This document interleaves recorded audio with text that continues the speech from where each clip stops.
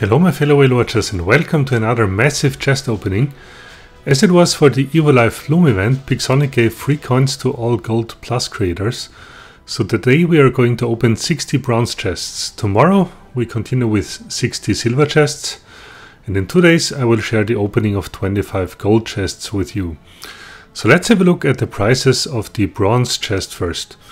In general, there are very good prices in here, but of course, as always, the drop rate of the premium prices will be quite low.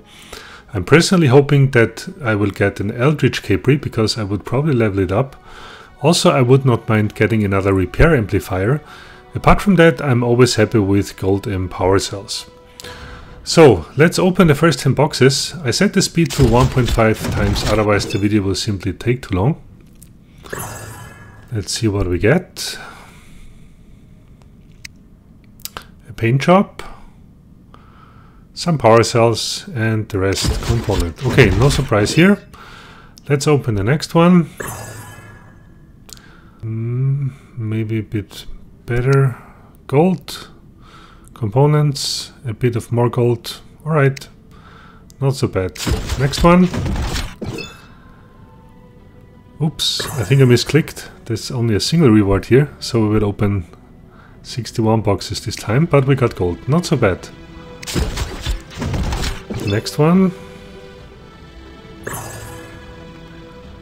And here we get components, components, and more components. Alright.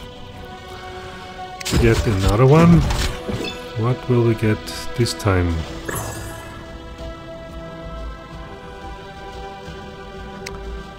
Even more components, a bit of power cells. Alright, so that's the second last box opening.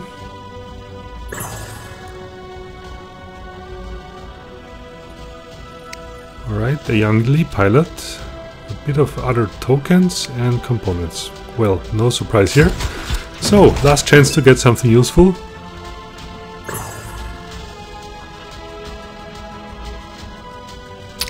Components, okay, and a bit of gold at least. And the Misaki and Poncho palette, which was guaranteed. Alright, so in general not impressed. I would say that the last event was better with regard to drop rates. Let's hope that we are more successful in getting what we actually need tomorrow. Thanks for watching and see you for the silver chest openings.